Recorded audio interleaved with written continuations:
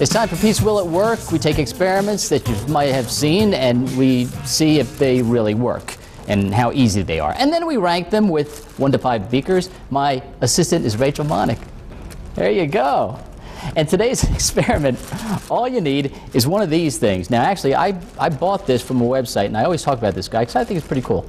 Steve Spangler. He does a lot of the experiments on the Ellen Show, and he's got a great website, and I'll have a link to that on our website. But these things are sold on that website. They're just like giant balloons, but you can also go out and buy a diaper genie refill. Yeah. Remember those big bags? Yeah. And then just cut them off and make them real big, you know, about as tall as you. Okay. The diaper genie bags aren't separated though?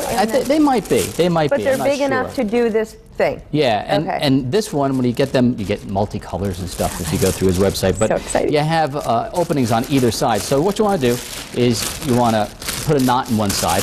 And Rachel, I'm going to ask you if you, because I think I can blow this bag up in one breath. Do you now? Yes. So why don't you try and see how you do. And embarrass myself? No, you go ahead and do it. I'm just going to try and blow it up. Put it right up to your mouth, okay?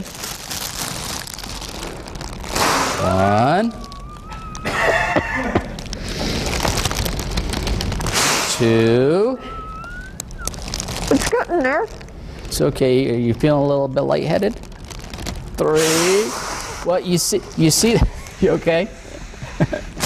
You see it'd take a long time to do, right? Yeah. All right. So there's but I sort of got there. You did. And probably you get it 10, 15 breaths. Yeah, I don't know if I'd make it that far, though. But there's an easier way to do it, and I'll show you how I can do it in one breath, all right? I got some lipstick on there. Is that going to affect your experiment? Because I'm going to keep my mouth about 10 inches away from the bag. Keep my mouth 10 inches away from the bag, and that will help in getting the wind in there, and I'll show you why. Okay. Yeah. Could you go out just a little bit here? But then I won't be on TV. That's okay. Just keep going. That's good. Perfect. All right, hold that. Woo! Oh, is that cool, Pete? Well, see, isn't it? Yes. It'd have been cooler if I was standing here. Well, thank you. So let's do it one more time. Can we? I'll tell you what. You do it. All right. Put your mouth. And this all has to do with the Bernoulli Principle. Okay, I'm a little nervous. Mr. Bernoulli. Okay, go ahead. 10 inches away and go right in the middle, and then grab it, cinch it. There you. Well, okay. Let me one try more again. time. You can. It takes practice. Perfect. Look at that. Hold it together now. That is really fun. So it does work.